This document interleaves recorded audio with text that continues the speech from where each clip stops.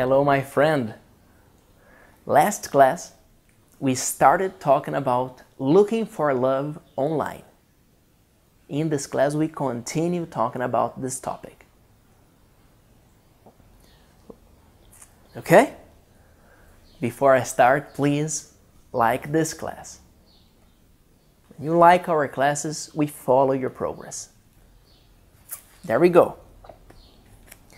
But why looking for love online is common nowadays? Experts say there are several factors that contribute to the popularity of online dating. Changes in lifestyle, geographic mobility, and the rise in social networking are largely responsible for changing how people meet potential partners. These days, people typically delay marriage as they concentrate on their careers, work longer and longer hours, and live farther away from family and childhood friends who might otherwise provide contacts with eligible partners. Instead, they turn to their tablets. So, has the internet fundamentally changed how people date? According to Greg Blatt, former CEO of a popular dating website, the answer is no. This is just meeting, Blatt says. It's no different meeting on a dating website than it is meeting at a party, or at a restaurant, or on a subway. Once you've met, it's real life. You either fall for each other or you don't.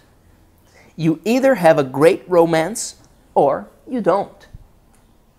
Computers are not taking the place of romance, he says. They're just another way to put yourself in a position to meet somebody with a chance for romance. Now I ask you, what's your opinion about having a romance online?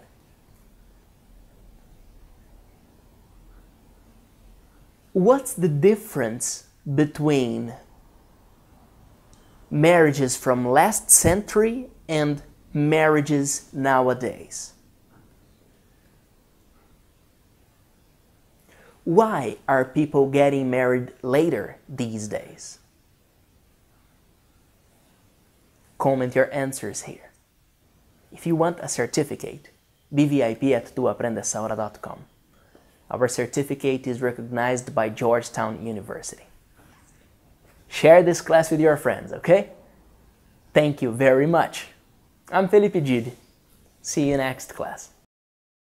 With our ability to connect to almost anyone in the world at any time, are we feeling more alone, solos, than ever?